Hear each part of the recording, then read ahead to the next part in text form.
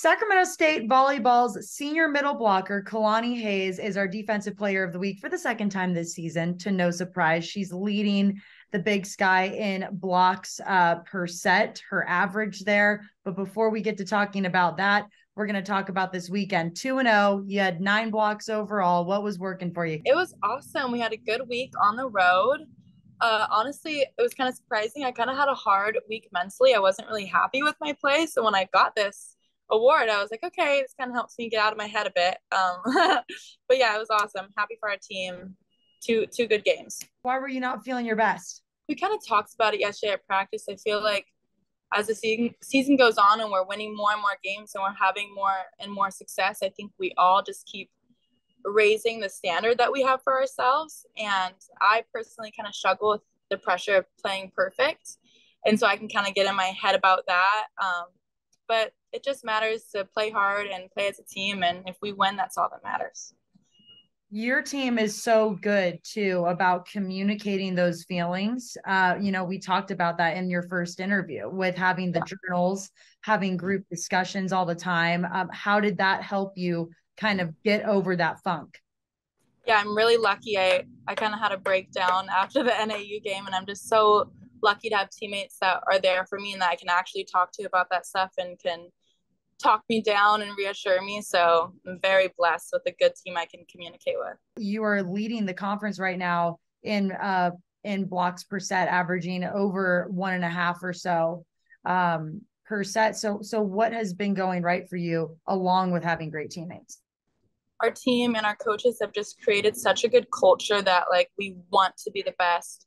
We want to perform at our best every week. We're not satisfied. Even if we get a win out, we're not satisfied with how we got it if it wasn't the best we could play. So I think the culture that we've created and just pushing each other and helping each other, it makes us really, really good. We want to really enjoy these last 2 matches at home. Don't take them for granted. Get these wins out and then grind the rest of the season out on the road. Senior night this weekend. How you feeling? Oh, I'm trying not to think about it too much. It's just so crazy. It goes by so fast. I'm like literally getting emotional. But yeah, I'm excited. The emotions, why? I mean, what has your time, when you look back, what has this time with your senior class meant to you over the years? Everything. We went through so much together with COVID. It's been 5 years, all of us here. That's longer than the normal 4 years everyone gets. But it just goes by so fast and we've gotten so close and I just can't imagine not being with them every day. What would it mean for you in this group to finish first in the Big Sky? As you, I mean, I know you're not really looking at it that way, but what would it mean to have that type of season at the end of this?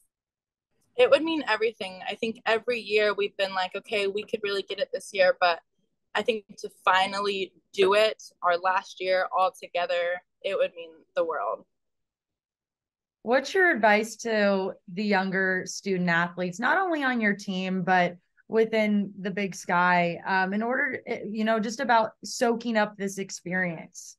It's a great question. I think it's really, really hard to stay present throughout the season. And sometimes it just gets really overwhelming and you don't want to go to practice. You don't want to keep grinding. But I think just remembering that it goes so fast and you're so blessed to be able to go play volleyball because one day our bodies aren't going to be able to do it anymore. I'm already feeling like that. But just taking every moment as I'm so lucky to be here today. There's so many kids that don't get this opportunity and so many people that wish they could go back and be in that moment again. So just really trying to stay present. I love that, Kalani. And last question, you're a fashion designer. We talked about that in your first interview with you and a few of your teammates. How is it going? Give us the update. Yes, so we had another little market yesterday. It went amazing. I think it's just really fun because it gives us something to focus on and look forward to outside of volleyball. And I think that's also really, really important for us to not just be 24/7 volleyball players, to have something else outside of it to give us a complete overall life. Plug your brand again. Tell us the name of it, where people can follow you. Yes, so our me and my teammates brand or business is called Hanging by a Thread 444 on Instagram. And then in my personal Instagram bio, I have my little account where I post all my stuff, and that's Kalani Made It, which is in my Instagram. Give her a follow, ladies and gents. Kalani, thank you so much for your time. Congratulations on just being a star consistently this season. And here we go. 5 matches left. Let's see what you guys can do. Thank you so much.